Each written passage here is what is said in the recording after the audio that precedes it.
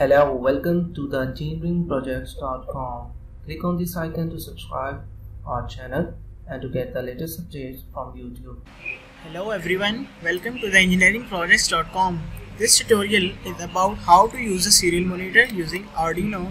So first of all, open your Arduino software, go to the tools menu, select the proper board. Since I have connected Arduino UNO with my laptop, so I have selected the Arduino UNO board connected with the COM4 port. So now let us start. To begin with a simple code,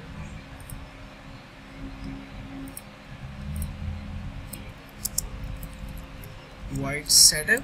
This method is used to run the source code for the one time only. So before printing something on the serial monitor, we need to define the baud rate. Baud rate is basically the rate at which the Arduino communicates with the laptop.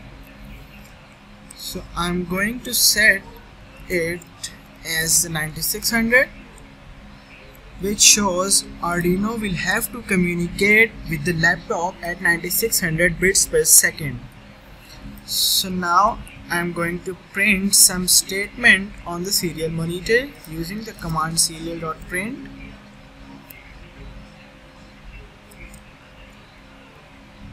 I'm going to print the name of our website, the engineering projects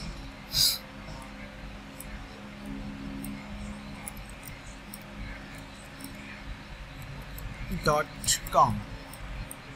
So now ending up with the method void loop, it is the method used to run the source code repeatedly as many times as we want. First of all, compile the code to check whether there is some error or not.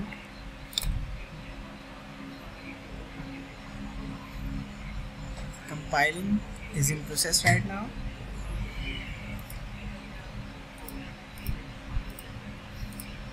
Since the compiling has been successfully done, that means the code is absolutely correct. So now upload the code to the Arduino board and open the serial monitor. You can see the name of our website has been printed for the one time only.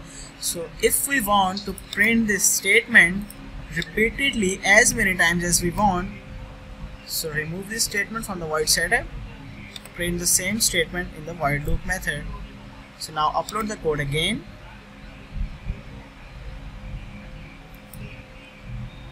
and open the serial monitor at the top right corner of the Arduino software.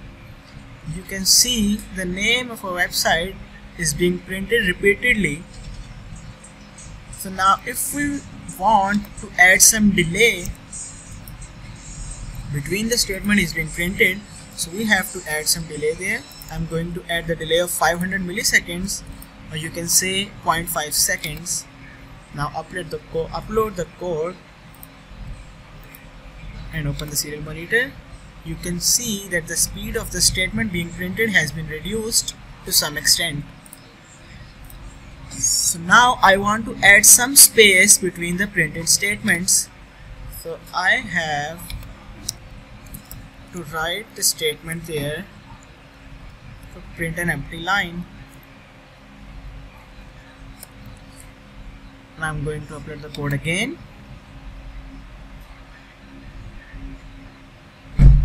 and open the serial monitor. You can see the name of our website. Sorry, it is not going to print right now. Actually, I have made a mistake. I have to write ln there. Ln basically used to print an empty line in the next line. Now upload the code again. Open the serial monitor. You can see the name of our website is being continuously printed, and there is some space between the consecutive statement. So that's all from the tutorial. Take care. Bye bye.